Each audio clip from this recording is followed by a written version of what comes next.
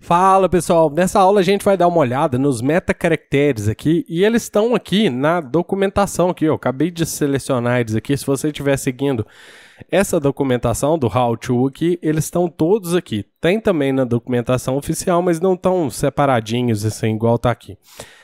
Então eu vou colocar eles aqui, ó, nesse local aqui e já eu te explico isso daqui que eu fiz aqui, então metacaracteres.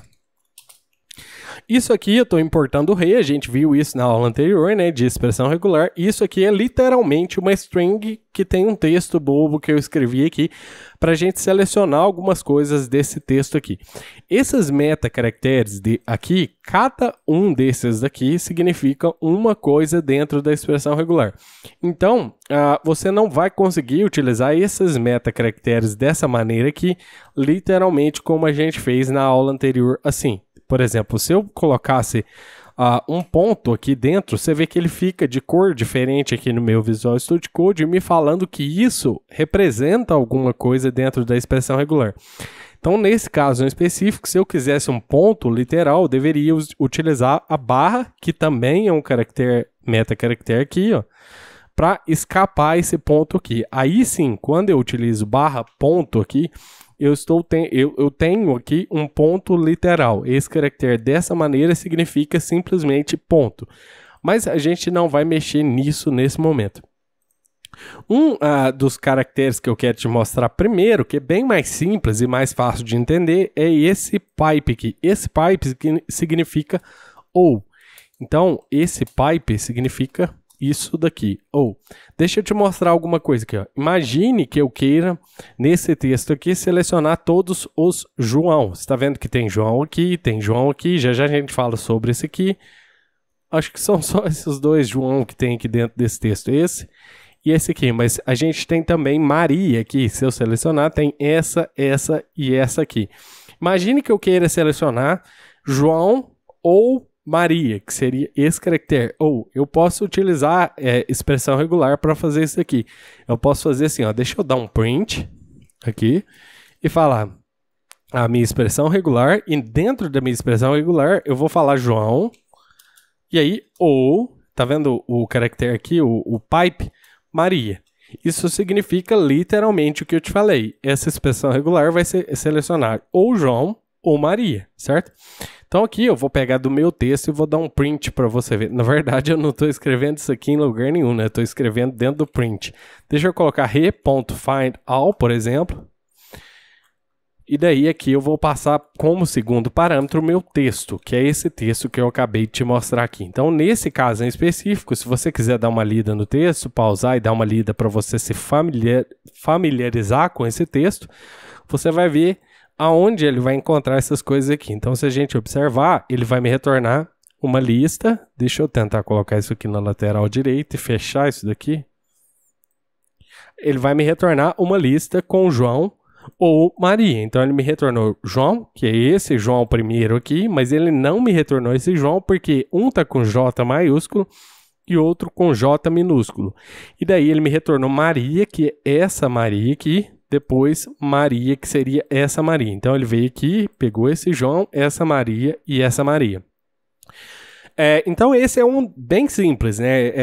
Ou alguma coisa ou outra coisa aqui no caso. Suponha que eu queira, por exemplo, pegar essa palavra aqui, adultos.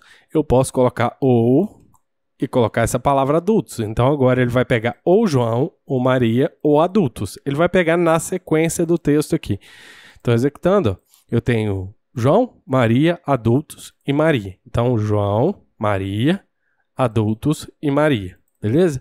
Então, esse ou não tem nem muito que explicar. É uma coisa ou outra coisa. Se eu tiver mais de duas coisas, eu posso utilizar ele a cada vez. Isso, ou isso, ou isso, ou isso e assim por diante. Beleza? Outro metacaractere aqui, que também é bem simples de entender, é o ponto. O ponto que eu estava te mostrando anteriormente, ele significa qualquer caractere. Deixa eu escrever aqui. Ponto é qualquer caractere. Só que tem um problema aqui. Ele não, por padrão, né, no caso, por padrão, ele não seleciona uma quebra de linha. Então, qualquer outro caractere, com exceção da quebra de linha. Só que tem flags que dá para você mudar o comportamento do ponto. Quando a gente for falar de flags, a gente vai entender isso aqui. Mas o ponto significa qualquer caractere. Então isso significa para mim que se eu trocasse qualquer uma dessas letras aqui, ó, se eu pegar essa letra aqui, ó, e colocar um ponto nesse lugar aqui, ó, isso significa vai ter a palavra, a letra A, D, aqui pode ser qualquer coisa, né, no caso. Então vai continuar pegando adultos. E daí tem que ter L, T, O, S. Então isso daqui, ó, executando, a gente tem exatamente a mesma coisa, porque o ponto significa qualquer coisa. Se eu trocasse o L por ponto, enquanto a minha palavra der para dar match com essa, aliás, enquanto a minha expressão regular der para dar match com essa palavra adultos, ele vai continuar encontrando. Até o momento que ele começar a, talvez se tiver uma palavra similar a adultos aqui em algum lugar, ele comece a encontrar também a outra palavra, porque dependendo da quantidade de ponto que ele utilizar, ele consegue formar qualquer palavra. Então, executando, ó, a gente tem adultos. Vamos ver se a gente trocar mais 2 aqui. Eu não sei se alguma palavra vai dar match aqui, mas eu sei que adultos vai continuar dando match aqui. Então, executando, continua sendo adultos. Deixa eu trocar esse aqui e executar. E agora ele já deu match em várias outras coisas. Ó, agora ele deu, eu não sei onde está isso aqui no texto, mas ele encontrou A-D-A-N, um espaço, N-A-M. E aí ele encontrou outra coisa aqui, e aí continuou Maria e adultos. Tá vendo? Então, o ponto, ele significa qualquer caractere com exceção de uma quebra de linha. Beleza? Deixa eu voltar o S aqui, para a gente continuar tendo só adultos aqui por enquanto. E daí, como eu te expliquei, posteriormente a gente vai ver como fazer o ponto também reconhecer qualquer caractere até uma quebra de linha. Mas nesse momento isso aqui vai estar bom para a gente aqui. Um outro caractere que na verdade não vai ser um caractere em específico, mas vai ser um conjunto de caracteres, seria os colchetes. Os colchetes significa um conjunto de caracteres. Então, se você observar aqui no meu texto, eu tenho esse João aqui, mas esse João aqui, que tem um J diferente, ele não foi reconhecido, porque eles têm tem J maiúsculo, e eu estou buscando com J maiúsculo, mas outro tem J minúsculo. O que eu poderia fazer aqui para encontrar os dois João? Eu posso escrever outro João aqui, né? No caso, se fosse o caso, né? Deixa eu colocar aqui para você ver. Eu posso fazer isso, ele vai encontrar os dois João, né? No caso aqui, deixa eu duplicar isso aqui e deixar ele do jeito que estava. Deixa eu fazer isso aqui, beleza. Então agora a gente começa a mexer no próximo aqui. Então eu posso fazer isso aqui, beleza? Que aí ele vai encontrar os dois João. Eu vou tirar esse adultos daqui, que a gente não precisa disso mais. Ou uma coisa que eu posso fazer mais inteligente seria não repetir a palavra inteira, mas repetir somente os caracteres que eu quero. Por exemplo, eu posso fazer essa mesma coisa que eu fiz aqui, só trocando os dois J's, utilizando um conjunto de caracteres aqui. Então eu posso vir aqui e falar assim, ó. Vou tirar esse João daqui, e daí aqui onde está o J, eu vou colocar J maiúsculo e J minúsculo. Por isso eu falei que era um conjunto de caracteres. Nesse caso em específico, esse conjunto de caracteres, ele se comporta de maneira muito similar ao OU aqui nesse caso, porque ele vai encontrar ou J maiúsculo ou J minúsculo, e aí o restante da palavra OAM. Então ele vai encontrar João com J maiúsculo e João com J minúsculo. Então executando aqui a gente vai ter exatamente a mesma coisa que a gente tinha aqui. Você está vendo os dois João aqui. E eu posso fazer a mesma coisa com Maria aqui no caso, porque Maria tem Maria com maiúsculo aqui e Maria com minúsculo aqui, M, né, no caso. Então eu posso fazer isso aqui também. Posso colocar um conjunto de caractere aqui e colocar dentro do conjunto M ou M, no caso aqui, e vai funcionar. Isso aqui eu posso colocar qualquer coisa aqui. Eu poderia colocar ABC, A, B, C, D, E, F. Isso aqui vai funcionar porque vai ser ou isso, ou isso, ou isso, ou isso, ou isso, ou isso. Qualquer um desses caracteres aqui. Mas eu estou interessado nos dois M's aqui no caso, né? Então, executando, ele continua encontrando João, né, no caso, Maria, e aí Maria com minúsculo e Maria, beleza? E mais legal que isso ainda, esse conjunto de caracteres que você está vendo aqui, além disso aqui, que são conjuntos de caracteres separados, né? Um ou outro e assim por diante, eu também posso mandar um range aqui dentro. Então eu posso fazer assim, ó, suponha que eu tenha aqui essas letras e eu queira qualquer coisa aqui, eu vou tirar o João, só para a gente encontrar só uma coisa, e vou colocar qualquer letra entre A a Z. Então eu posso utilizar o traço para, ao invés de eu digitar A, B, C, D até Z, eu posso mandar o range. Ou seja, isso aqui significa qualquer letra entre A a Z, que vai entrar A, B, C, D, E e assim por diante. Então, executando, nesse caso em específico, ele vai encontrar Maria com letra minúscula, porque esse range é de letra minúscula. Deixa eu te mostrar aqui, ó. Executando, Maria com letra minúscula. Se eu quisesse também um range com letra maiúscula, eu posso mandar também aqui junto. Então, esse range é de letra minúscula, a gente pode mandar um range de A a Z com letra maiúscula. Então, agora vai ser qualquer letra entre A a Z minúsculo e qualquer letra entre A a Z minúsculo. Na verdade, eu falei I, mas isso aqui é OU, tá? É qualquer um caractere entre A a Z minúsculo e entre A a Z maiúsculo. Executando, agora a gente vê a todas as Marias, porque o M está entre A a Z maiúsculo, o M maiúsculo, e o M minúsculo está entre A a Z minúsculo aqui no meu range, beleza?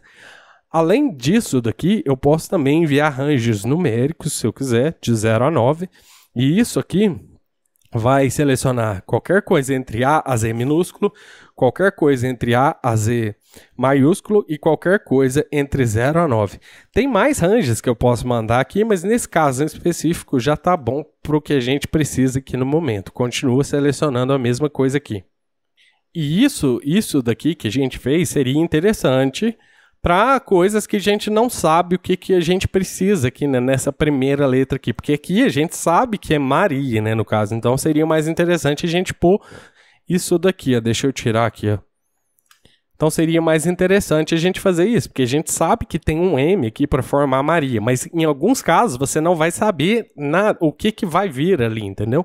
Então é mais interessante você colocar um range, assim, de letras dessa maneira aqui.